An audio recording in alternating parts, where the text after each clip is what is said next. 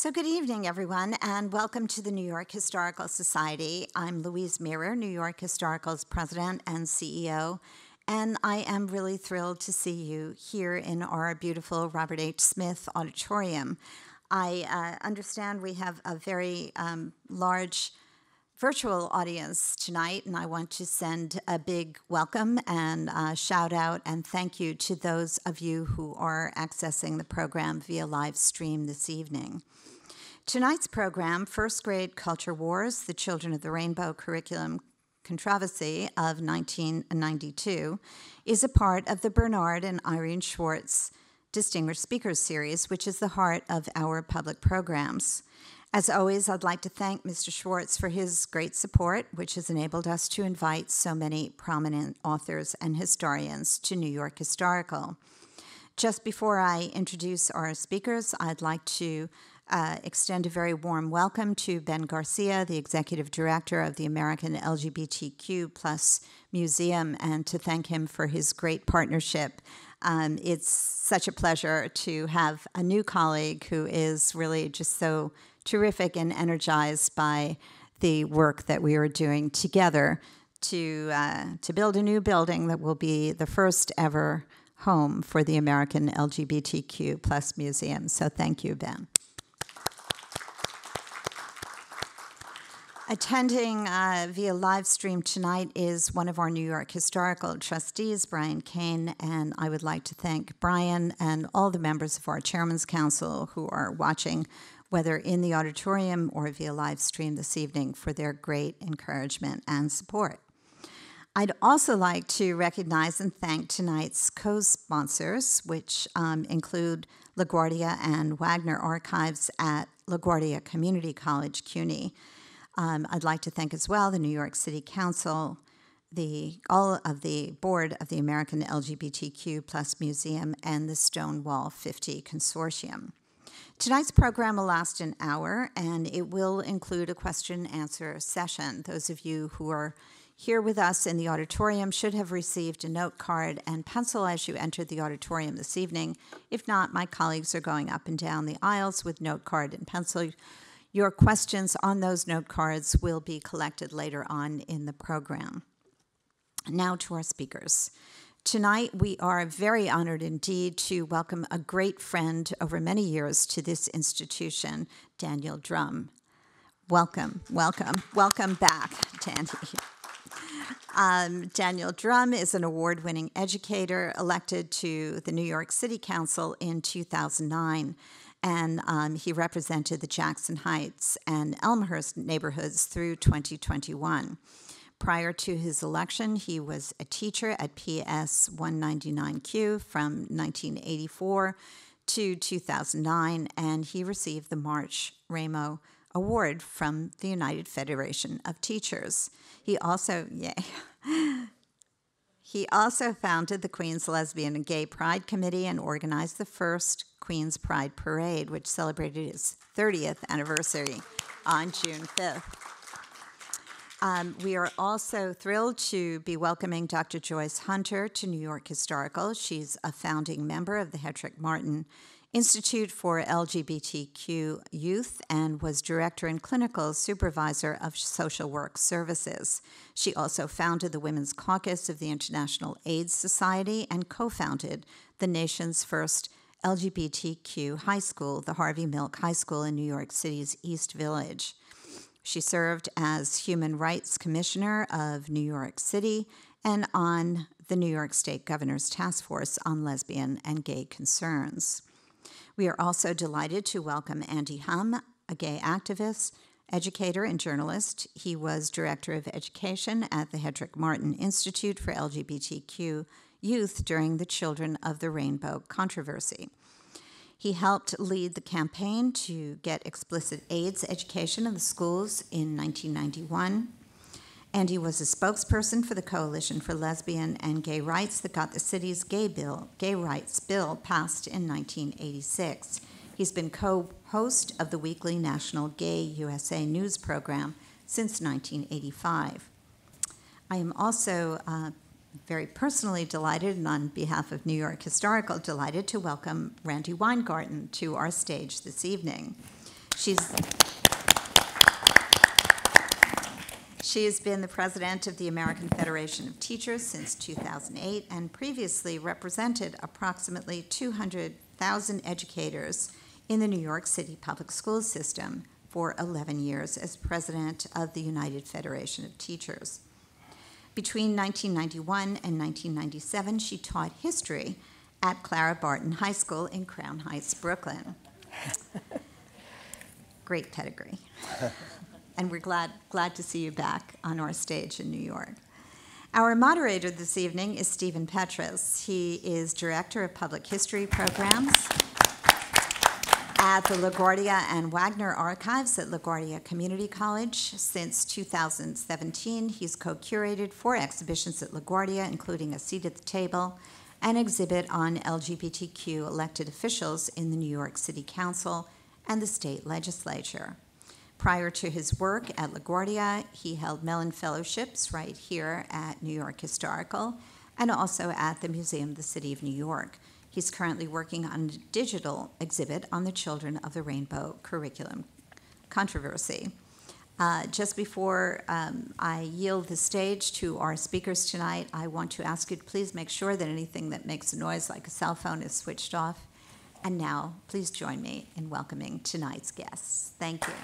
Thank you so much, Louise, for that introduction. And I want to get started right away because I know our panelists have a lot to say. You should have heard us in the green room. But to begin with, for those not familiar with the Children of the Rainbow curriculum controversy of 1992, I want to give a very brief overview. In 1989, following the racist murder of Yusef Hawkins in Bensonhurst, Brooklyn, the New York City Board of Education began to prepare a multicultural curriculum for the city's public elementary school teachers to teach tolerance and understanding of the city's many racial and ethnic groups. And I specifically use the word tolerance because tolerance was a term that was used frequently at the time. And the curriculum ultimately was 443 pages, and it was released in 1992. And it was suggested, it wasn't mandatory, but it was suggested at this point for first grade teachers in the city. And it ignited a firestorm. There was a brief section in the curriculum on families. And in short, the section indicated, again, this is for first grade teachers and their students, that there are diverse family structures. There could be multi-generational families, a traditional nuclear family, foster parents, adoptive parents, dual career parents, teenage parents. And at the time, it really reflected the nature of the city, the reality in the city. And there was also several references to same-sex headed households. And this is what really triggered controversy at the time.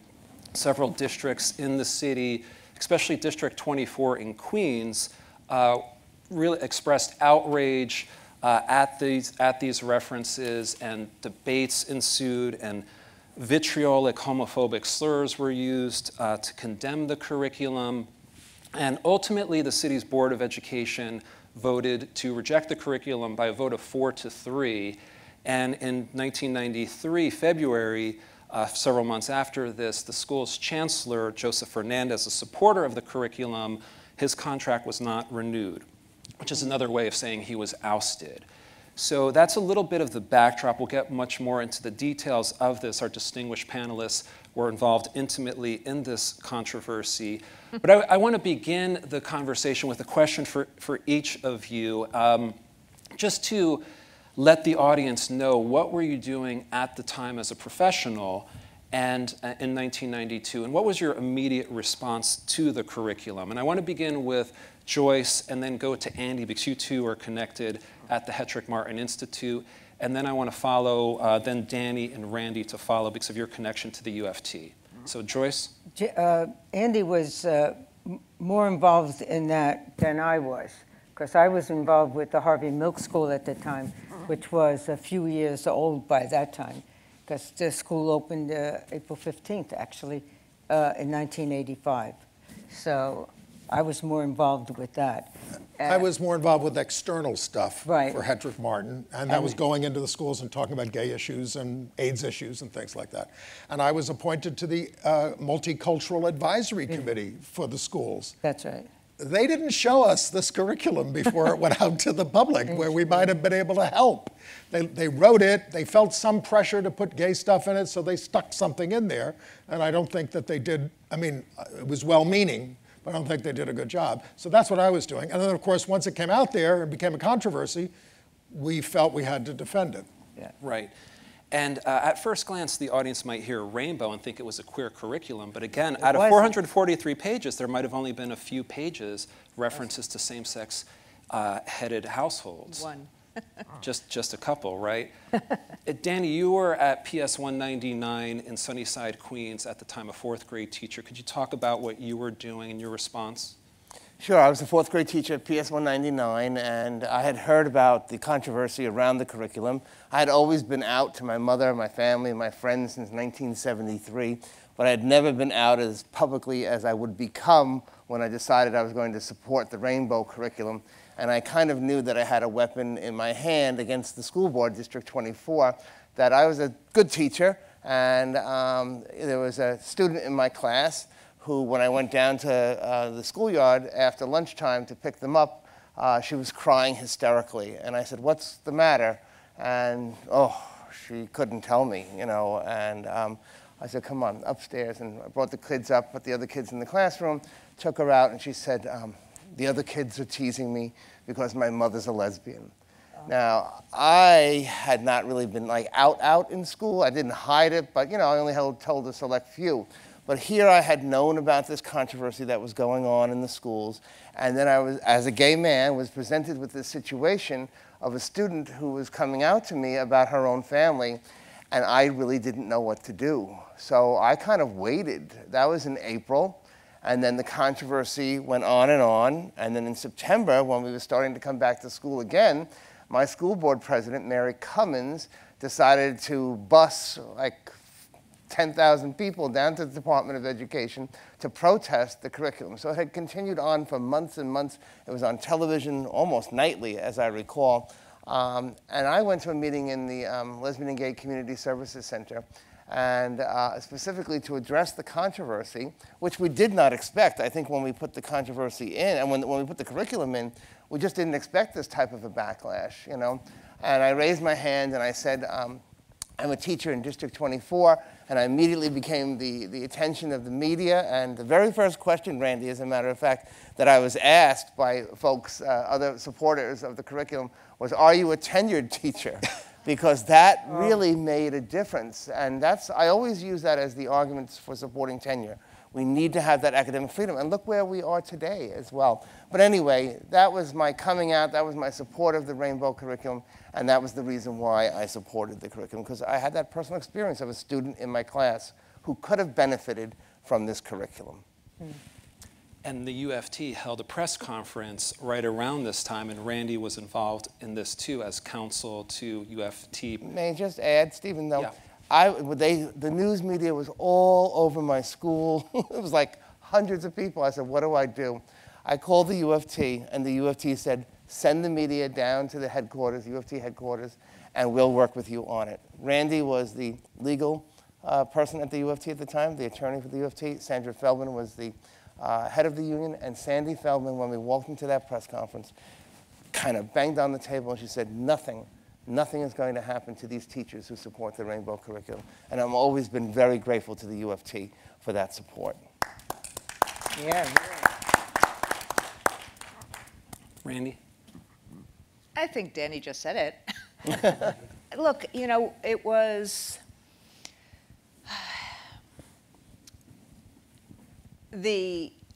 I'm having deja vu because of what's going on around the rest of the country right now, to what happened in New York in the late 1980s and the early 1990s. I was the counsel to the UFT at the time. I was also teaching at Hetrick-Martin High School. I was teaching 11th and 12th graders. Like Danny, I was out to parts of my family, and I always deluded myself to think, oh, you know, I don't have to say that I'm gay publicly because, you know, everybody in my life knew it.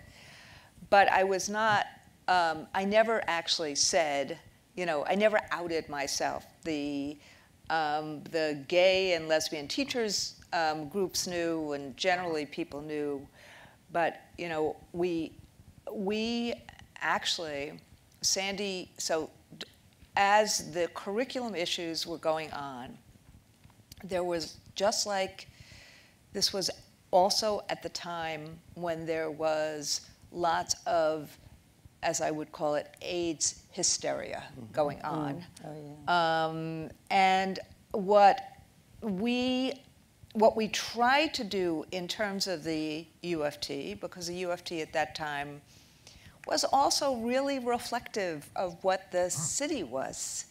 And so you had people who were very open-minded, and you had people who were not very open-minded, and you had both of those groups of people on the executive board, and you know, the UFT is governed in that kind of way. But I say that to say that's why Sandy was so extraordinary, because when it came to a human rights issue, individually or collectively, what Sandy did she didn't have the, you know, the lawyers have a press conference with Danny. She didn't have a group of other people do it. What she did was she was basically saying to the city of New York that every bit of any power that the UFT had was going to be on the side of Danny and any other teacher who was in this situation and any parent who was in this situation, meaning that those who are vulnerable, those who are being attacked, those who are being bullied because of who they are, what they believe, the UFT was going to be there. And she was very intentional in both the words as well as what she did. Sandy was not a person who immediately would say, okay, we're going to hold a press conference right now and do this. This was driven by her passion and her fidelity to human rights as basic rights. And she wanted to do it in that kind of way. And what we had done in probably the few hours between it took from us to arrange all that is she basically said to me, you make sure that we have, whether we have the law on our side or not, you make sure we are ready that day that if Mary Cummings guns in and tries to file a 3020A or any of these other things or anything against Danny Dromm or anyone who's in his situation, who is, you know, fighting for this curriculum and fighting for that lived experience, that we're going to be in court defending and then also taking a proactive case. Before you leave the politics of it, because you mentioned the board became conservative and rejected this. The same board, the year before, voted 4-3 for explicit AIDS education with condom availability. Right. That was a titanic victory that we won. Yeah. And it was a huge, it was in the front pages of the papers. But one of the board members flipped, Ninfa Segarra. She was appointed by Freddie Ferrer, who was the borough president of the Bronx. He couldn't get rid of her. She went to the other side, became a Republican, basically, and with Giuliani, and that's what happened. That was the politics there. Absolutely, and it's a great point to mention the broader context about the arguments about condom distribution in public high schools. Of course, the Catholic Church took a strong stance against it, arguing that it would lead to adolescent promiscuity, and instead advocated abstinence. And of course, the supporters, AIDS and healthcare activists said this would help prevent the spread of HIV. So it really divided the city. But yeah, they came in support of it 4-3. So thank you for that broader point. And I think climate is really important here too in the city at the time during the Dinkins administration. And Joyce, I want to go back to you about, as a founder of Harvey Milk High School. It was founded, as you said, in 1985, small 2-room program, though not exclusively for LGBTQ students, right? Right. We had young people come in whose parents were gay and had trouble keeping it together in school. They got bullied a lot. Right. You know, queer parents. And the school wouldn't be publicly accredited as a high school until 2002, so it's a rather small It's a regular scale. high school now. Yeah, well, could you tell us a little bit about the climate at the high school, the students, in the the early teachers, days, the curriculum? Well, it's a long story, but in those early days, it was these young people who came to those classes in those very early days got the best education, in my opinion. Not that I'm a teacher or anything, but I felt that they did it because it was, when you spoke to me earlier, you were saying something about culture. These kids got AIDS education, they got education around different cultures of the kids who were coming to the class. For the most part, they were kids of color and different religions. And so we had to deal with all of that stuff too, about why did your parents throw you out and why this kid's parents didn't. So you had all that cultural stuff and religious stuff was discussed in the class. And I have to say something, because God bless him, he's not with us now, but Fred Goldhaber was one hell of a teacher. And you know, he passed from AIDS, but so he really wanted them to have a well-rounded education. So they got all the people would call on the phone and say, what are you teaching in that school? I said, excuse me? Well, math, you know, English, etc. Right. So it was craziness. So we had to deal with those kind of things, and Fred really dealt with it really well. And Sort of a model in some ways. in my opinion, yes. Yeah. But we also had that same, remember when the high school, when we had a building, or when you had a building and the high school opened separately in 2002, you had this, there was the same kind of political pushback. And again, the UFT supported the school and was out there saying, this is really important for kids. And you need, and you said this, oh yeah, I walked in. Sandy Feldman was on PBS. I know, but I was the president of the UFT at the time, and I supported 85?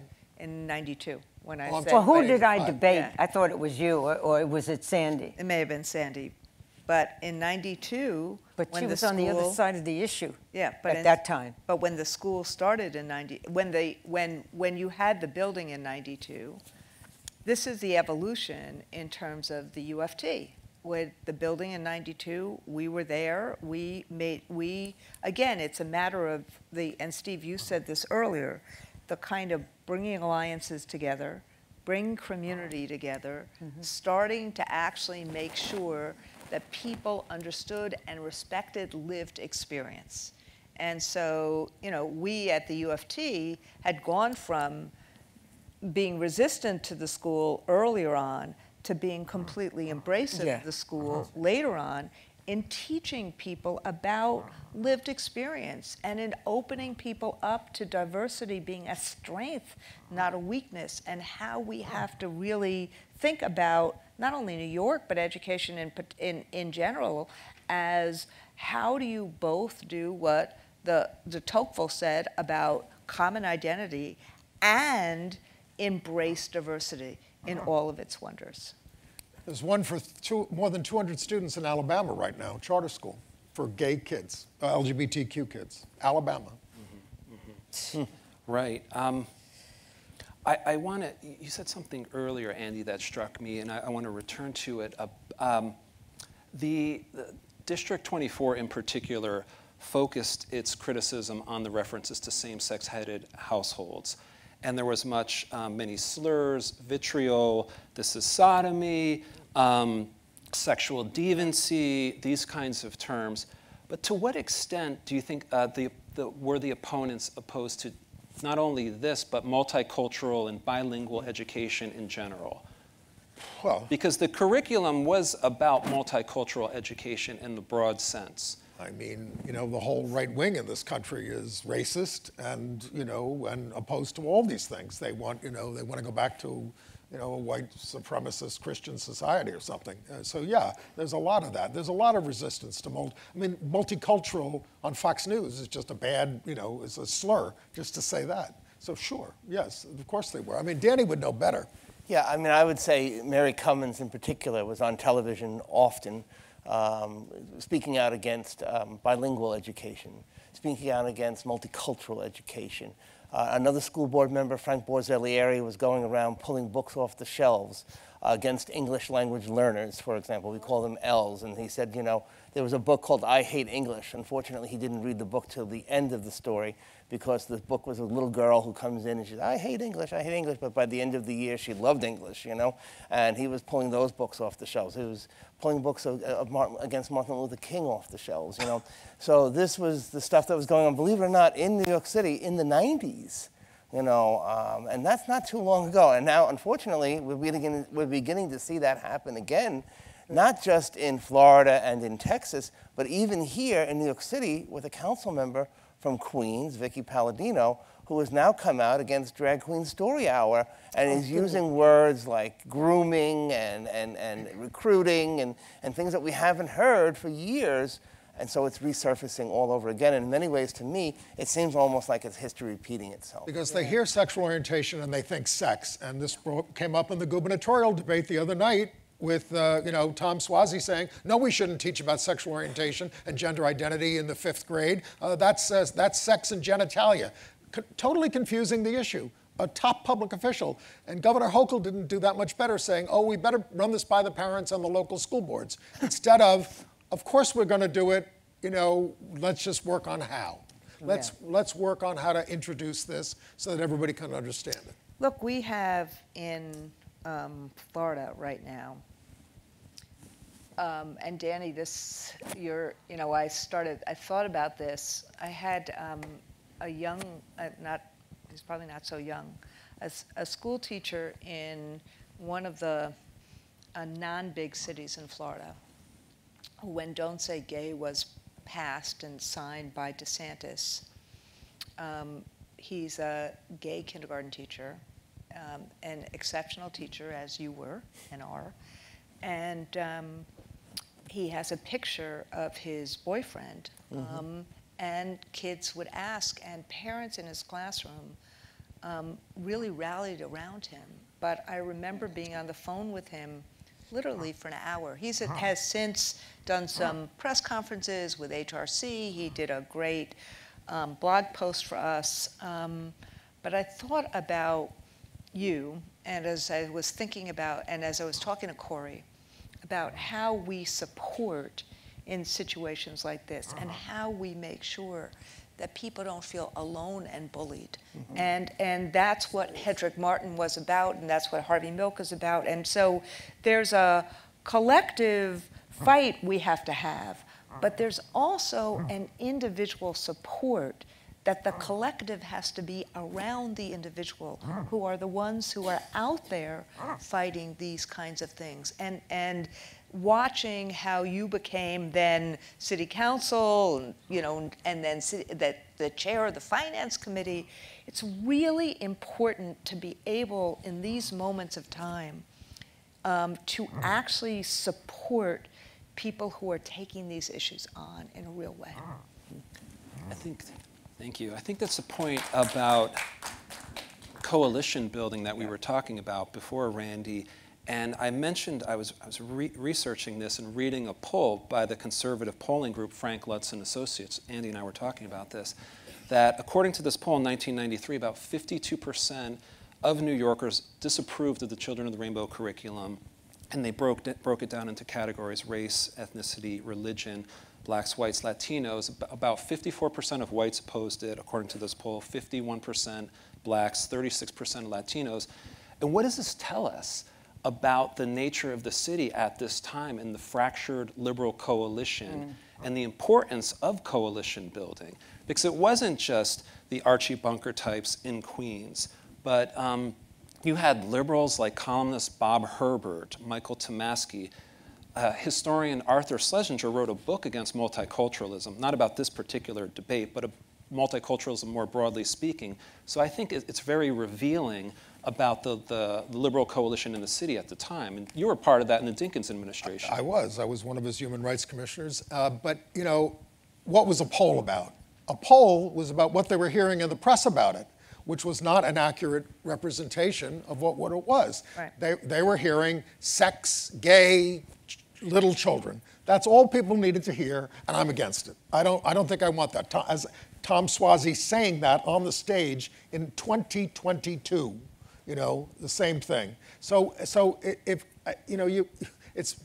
these are hard issues, but we need to explain. They need to be explained better, platform better, et cetera. I acknowledge that they're sensitive. Look, it took until 1986 to pass a simple gay rights bill in New York. 15 years. We had the first bill in the country, and we were one of the last big cities to pass it. Right. It was a struggle, Well, If you don't build the alliances, we're seeing this now in a very different political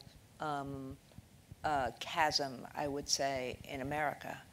But if you don't build the alliances, we will lose these issues, because if people are not standing by those of us who are, LGBTQ, we're going to lose. And so it is really important to build a family-friendly alliance. And I think what happened, and Joyce did it, and Andy did it, and Danny did it, and we tried to do it in terms of the unions and others, we started building alliances. And I watched PTAs, of where same-sex couples started being welcomed. I watched, the synagogue that my wife runs starting to have programs for children. One of the most meaningful times in that synagogue is during Rosh Hashanah, when there is a prayer for children, and you see, literally scores and scores of kids under taluses being prayed for by the community and by families. And so part of us as advocates is, how do we convince people? And how do we meet people where they are? This is something that Danny and I would tell you as teachers. Stephen, you would say the same thing. There's two rules that I learned as a teacher. One is, it's not what's said, it's what's heard. And the second is, you meet people where they are to move them to another place. And that's what we've all learned in these fights. Just to address the issue of the political climate at that time, in Queens we also had the murder of Julio Rivera, a young Latino man who was killed by 3 white supremacist skinheads, self-described, who were out hunting, and that was the word that they used for a homo to kill. They came upon Julio, they beat him over the head with a 40-ounce bottle of beer, and stabbed him in the back and left him to die on the street in Jackson Heights. We took that opportunity to work in coalition with Latino leaders to say that Julio was killed because he was gay, but he could have also have been killed because he was Latino or because he was different or for whatever reason it was. And those are the founding roots of the Queens Pride Parade, the organization that I started, and to try to work with communities that are affected by discrimination. It's all the same root. It's ignorance and fear. But how do we work with each other to overcome those issues? Yeah, and you showed great expertise at the time as a teacher founding the Queens Pride Parade, and it really expanded the geography of the LGBTQ community at the time in New York City. And there were some representatives, Tom Duane in City Council, Deborah Glick at the State Assembly, but they both represented Lower Manhattan. But here you are shifting it geographically at this time and holding a parade. And that, I think, one of the consequences of the parade was the fact that groups were forming. Different Asian and Latino groups were coming together, marching under their banner. So that is a real pivotal moment. Well, what we wanted to do with Queens Pride was to put a face on the tens of thousands of LGBT people who live outside of the borough of Manhattan. Because what Mary Cummins was trying to do was to say, those people in Greenwich Village, and she would use words like this, are trying to shove that stuff down our throats, and no, Mary, we are your family, your friends, and your neighbors. We are your teachers, and that was the power of coming out to say, we're right here in your district, we're everywhere. And that movement has grown, and Queens Pride is actually in many ways very different than Manhattan Pride. It's very community-based. People come out with their kids, they cheer on the different ethnic groups that march in the parade. And so I think we've been successful in that sense. But yeah, I mean, that is vital. And even in the battles that we have today, if you're talking about culture responsive, sustaining education, you know, if you're talking about critical race theory, teaching about African-American history in our public school system, Asian history, whatever, we are all in this boat together, and we have to make sure that all of us work together on that same issue of teaching, and I hate the word tolerance, but I would say teaching acceptance of all the different groups of people. And we could not have passed the Gay Rights Bill in '86 with, I mean, we could have passed it in Manhattan in 1972, right? But the emergence of a Queens Club before, you know, even before the parade, Lambda Democrats in Brooklyn, a Staten Island group, a Bronx group, that started to make an impression, and that got us the votes that we needed. Absolutely. No, absolutely. We had to take it out of Manhattan, you know, and I see all these pride things happening. I have a house upstate now, and there's a Delaware pride, Delaware County, Republican County, Delaware pride happened this for the first time. And Ulster County. And Ulster. You know, you're talking about the opposition of School Board 24, and I think we forget today in 2022 just how much influence these school boards had at this period. It was a period of decentralization, right, which started in 1969 during the mayoralty of John Lindsay, would end in 2002 under Mike Bloomberg.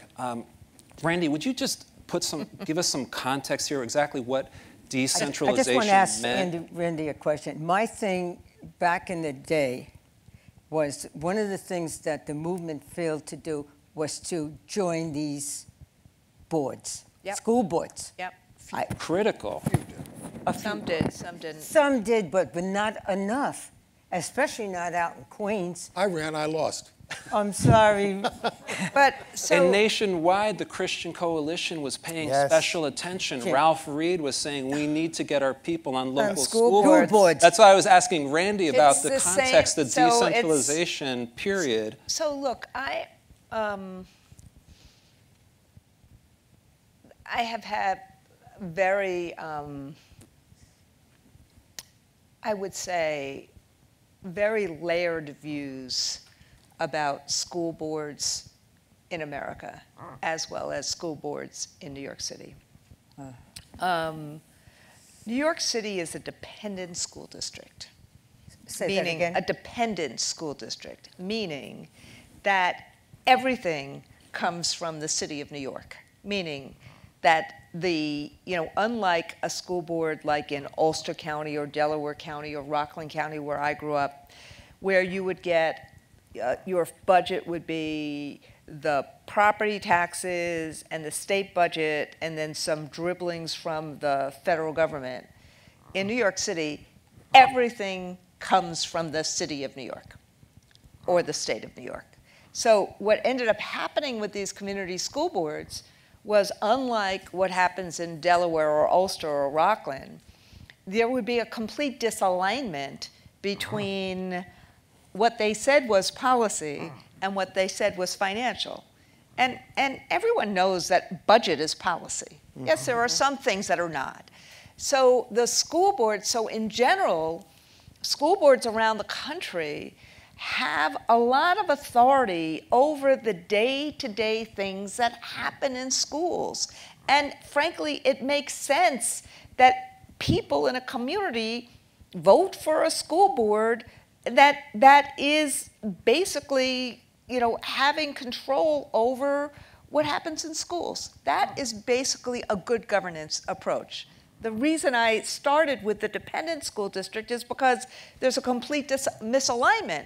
So what would happen in whether it was the community school boards or whether it was the 7-member Board of Education, they would say, well, we have control over this, but we don't have control over this. And, and so how do you not have control over lowering class size or getting more social workers, like psychologists or nurses into a school, or the implementation, the budgetary implementation of any curricular work that you have?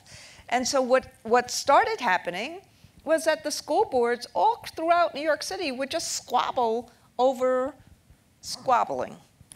And there was not a whole lot of people who ran for these things. And there was a bunch of corruption in different places. And that's part of the reason why they were then, not in Bloomberg's era, but actually a few years beforehand, in Rudy Cruz's era, there was another huge reform that actually took out the school boards and had had a bigger, and had much more Regional? Yeah, they had the regional boards, they had all these other things, but it was essentially the school boards became a place for bickering as opposed to a place for real governance decisions on how to govern, the education. But education really needs to have a place where a parent can say, I need X, Y, or Z. What Mary Cummings did was she wasn't representing parents, she was representing a power interest that thought that she was going to shift what was happening in New York City. It wasn't a parent in Danny's school, like the parent of that child, who should have been able to come in and say, don't bully my child. Really? And so that's what a school board is supposed to be about. It's supposed to be the alignment of the, of parents and community and others, so that the schools are aligned with people in community. And so the decentralization idea, which was a good idea in concept, didn't actually work in reality. The union, we got blamed a lot for, because we were engaged in school board elections, but because very few other people were, then we got blamed a lot for controlling school boards. I wish we had 1/1000th of the control that anybody ever said we had. I would hope that I would do a better job than what was done. But that's, I think, decentralization, because the money was untethered from the school boards, that never really worked the way it was supposed to. And look at District 24 in 1992, and a district that was becoming increasingly diverse, increasing number of Asians and Latinos, but there were 9 white members of District 24. Yeah. I think 8 of them were Catholic, 1 Jewish. And there was a Catholic priest on a public school board, which is not illegal, right? He has the right to run and win election, but well, it was not reflected. Well, you have that in East Ramapo and in Lawrence right now. You also have that in East Ramapo and Lawrence right now. You have a tremendous amount of people that are not reflective of the community that are on the school. And many of their children did not go to public schools. They sent them to private schools or parochial schools, and yet they're on the school board. So there's a real disparity there. Well, Father John Garkowski, who was the member of Queens School Board 24, accused me of recruiting, that old argument. And imagine now, here's somebody who's running Catholic schools, not public schools, and he's sitting on the school board. But that tactic is being used today in places like Florida and other places around the country, where we see these right people, the people on the right, coming into school boards because of what Randi was talking about. If you build a coalition, many of these people in Community Board 24 back in the day, in the 90s, they won with 600 votes, 500 votes, 400 votes, out of a district of 44,000, 50,000 families, And that's how they're able to get in, and they're targeting school boards again. Steve Bannon and Chris Rufo, Steve Bannon in particular, has said that targeting school boards right now is the most important thing that they can do. And they're using that. I mean, it feels like history repeating itself, but Moms for Liberty, which is basically a national group funded hugely by the right wing, they're using it for 2 reasons. They're using it to actually try to end public education as we know it, and to try to create great distrust, because fear and anger is frankly what extremists are now doing to try to undermine the democracy. So this is a very intentional strategy today, as it was for Mary Cummings back in your era, Danny. And the Supreme Court's decision, was it today or yesterday? Today. Right, today, right? And, in terms of supporting parochial and non-public schools with taxpayer dollars. Well, it's essentially vitiated. The Supreme Court decision today essentially vitiated what was left of the Establishment Clause. They're saying, the Supreme Court says, if you don't give money to religious schools, you're discriminated against religion. The religious schools they're giving money to all discriminate against gays and lesbians, Muslims, etc. The decision was in a Maine case where there are regional high schools. So someone, because they don't have enough kids in every county or in every town, so the districts would give money for, like, Andy to be able to go to a school in Randi's district because Andy's district didn't have a regional high school.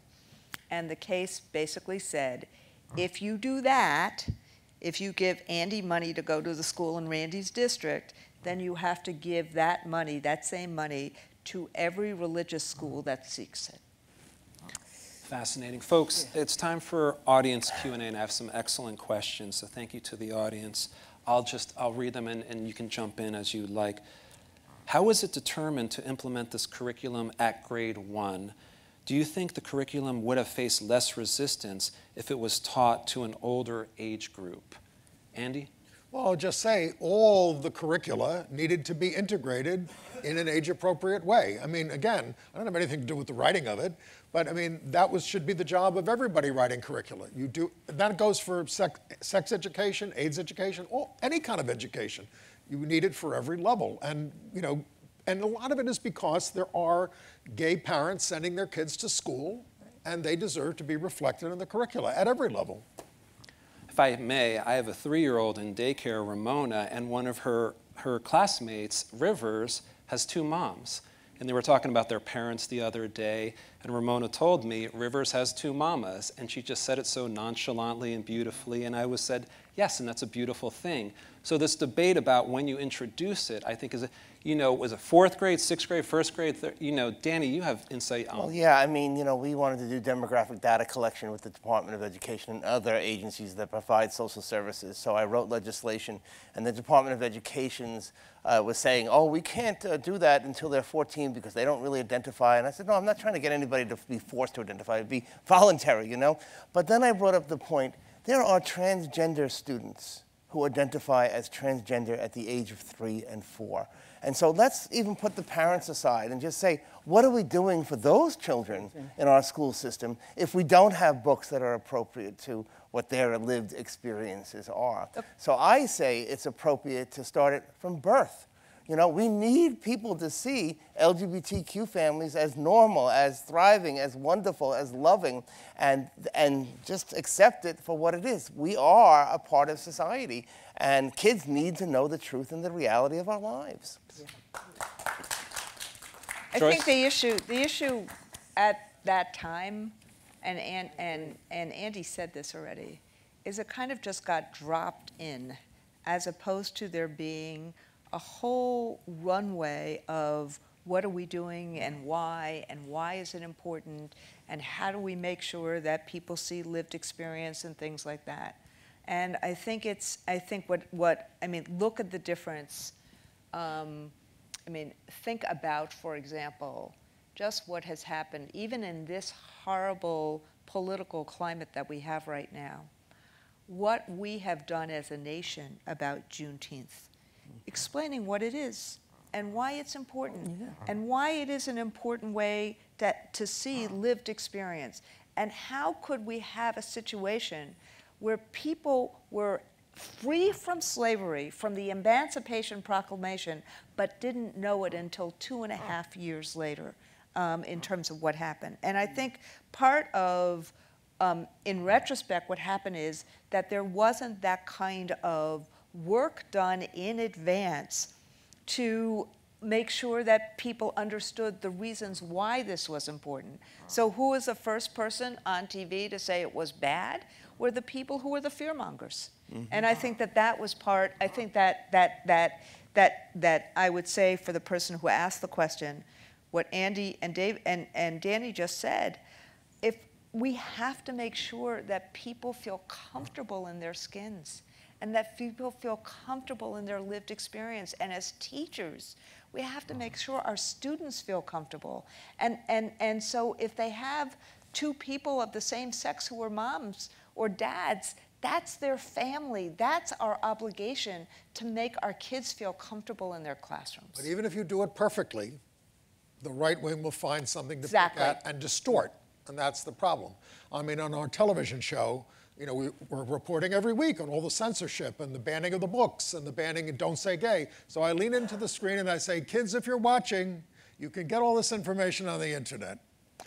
And what we're doing is we are actually, as a union, we are distributing 1 million books this year called Reading Opens the World. So as they are banning books, we are giving kids books and parents books of diverse titles in all sorts of places in America. And in fact, we were just in Queens last week, and there was a line 3 blocks long in terms of that book distribution. It's about reading, it's about literacy, but it's exactly what you're saying.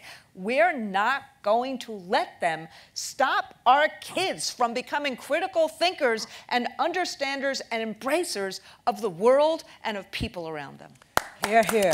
And just to follow up on that, you know, when I was teaching, I used to do newspaper education in the classroom.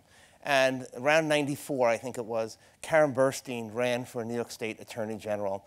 And Guy Molinari, the borough president at the time, put it on the, you know, came out and said that she was unqualified to become Attorney General. Unfit to be Attorney General because she was lesbian, right? So that day, it was on the front cover of Newsday. My papers came in. I said, you know what? I'm not going to say anything, you know, or do anything, because here I am, the gay activist now, the teacher out. I put the newspapers down, and the way I operate my classroom was we had centers. Kids work here, kids work there. And then one of their things was to come over and read the newspaper. So I didn't say anything. They started to, you know, open the newspaper and read the story about Karen Burstein. And make a long story short, I brought the class together at the end, and the discussion started, and they knew everything. And I said, well, how do you know so much about LGBT people? They were so positive. They spoke about it. And this is 4th grade, by the way, okay, a regular classroom. And they said, Mr. Dromm, we watch Oprah Winfrey. You know, of course they do. You know, they know what's going on in the world. And why do we think that they don't know what's going on in the world? All right. Second audience question. Can you articulate the most compelling and charitable argument made at the time against the rainbow curriculum? Tough question. The most compelling argument against. Most compelling and charitable argument against. Because I think, I'll say a word here, is that someone like Matt Foreman from the Anti-Violence Project said, we can debate this. We can debate gays in the military, but we won't allow lies, myths, and distortions. And that's what happened ultimately. There was a March for Truth in Ridgewood, Queens in April 1993 to counter that. But were there compelling arguments that... The arguments they all made were what you said. It's sodomy. It's, you know, you're teaching kids how to have anal sex in the 1st grade. That's what they would say. So how, you know, how do you be charitable about that? You know, we could certainly have discussions with people, and we would try to explain what it really is, and then see if they still oppose it. And some would still oppose it. I know whenever I went to speak about these issues, no matter where I was in any borough, I would call them stupid questions. And I used to always say to myself, there's never a stupid question, but a question that needs an answer. But how do you answer that? I mean, I was like, my jaw would drop when they asked a question like that. What are you teaching? Not only via the phone, but they would, when I did the, what was his name? Phil Donahue show, I would get questions like that. And what are you guys are doing in bed? And what are you teaching these kids? I couldn't believe it. I said, excuse me, I asked them, where is your head? It's got to be in the gutter. Because this is not what we're teaching our kids. The right was so much better at messaging, I mean, in an effective way, than the left. Oh, if you distort it, if you lie about it, that's messaging? Look, I mean... Fear is always a much more intense motivator than acceptance and tolerance and understanding. And I think what, you know, Andy said this earlier, I think we didn't do, and you know, I was at the U of T at the time as a staffer. No one did a good job in talking about the whys. Like, why was this important and why were we doing it? And I think because no one did, in some ways, just like when the craziness about CRT started last year, you know, in the aftermath of the 1619 project, you know, many of us as educators just thought this was so far-fetched. Why would we even talk about this? We don't teach critical race theory in K-12. And so no one actually answered the question about the why and families and being more embracive and the reasons for the multicultural curriculum. That New York City had a very long history of being terrible at implementation of anything. And I think and so as a result, it was easy to distort it, and there was no one talking about why we needed it. There was a lack of commitment at the Board of Education, I'm talking about the staff who were doing it, to doing it right, and working with they could have worked with us more closely, and we know how to talk about these issues, like Joyce is talking about. But they were so afraid of it. They were so afraid of it. Well, let's just put something in, and they didn't. And we need to answer them honestly, the best answer, and not try to be nice about it. I'm sick of being nice. I mean, the thing that ultimately killed Rainbow was when Joe Fernandez, and I like Joe Fernandez, was when he admitted that he had not read the curriculum before putting it out. Right. Oh, Jesus. But of course that was the end. But of course they didn't run it by him. And you'll see in the stories, he said, I would have phrased something, but he stood by us. He was going to leave anyway, by the way. I mean, you could say he got forced out, but he was ready to go because they were giving him such a hard time on everything. Yeah. And look, by the end of that year, I mean, if you remember, we did get domestic partner benefits as one of the last things that Mayor Dinkins did. And so it's not as if what continued to happen was that there was still a march towards equality in lots of different ways. But, you know, we tried different things and did different things. Okay, final question. It's approaching 7:30. Just in short, would you say what was your major takeaway from this episode, the lesson learned, as we move forward to today? Because of course, I know it's a big question, but the lessons learned from this episode. I think the ones involved should answer that. I think we have to remain vigilant. You know, I think look what's happening all across the country, and the lessons from Rainbow. While some of us have learned them, I think that because we don't have LGBT history taught to folks, you know, which is so vitally important, they don't know it. And I think that those who don't know history are doomed to repeat it. And that worries me, having even been chair of the Finance Committee and have put in programs in the Department of Education that are still there. And fortunately, even this mayor has stood up for Drag Queen Story Hour. But we must remain vigilant, or we will see those gains wiped out. We have to be very strong about this. I mean, also, we can't be defensive all the time. I mean, we had a setback with this thing, and it set us back, you could say, for years. And because every chancellor who came in said, oh, I'm not going to touch that issue because it got Joe Fernandez fired, which was a canard, but that's what they believed.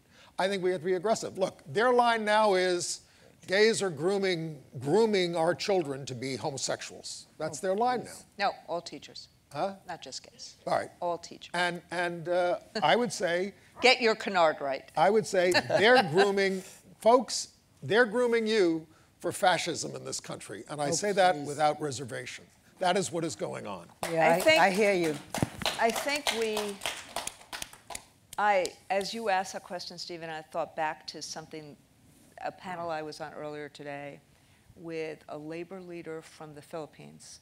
And we were talking about Marcos's son being elected and Duarte's daughter being elected, and how that young people in Philippines have bought into this. We're in a post-truth society right now, and they don't know the history, the real history of Marcos's regime and the repression that happened. We have to be storytellers. We have to be able, we can't just pretend that history, or that as much as I love King, that the arc of justice will continue to bend. We are the ones who bend it. And part of bending it is to tell these stories and to talk about what happened when, and to talk about that evolution, and to talk about basic humanity and basic human rights and people as people. Because we're in this race, as Andy just said, between fear and hope. And if we don't find ways of making sure that common humanity, basic dignity, and this is what the Children of the Rainbow, that's what it represents. Heather has 2 mommies. It's basic dignity of children in terms of how they live and how they feel. Thank you, Randi. That's a perfect place to conclude. Beautifully said.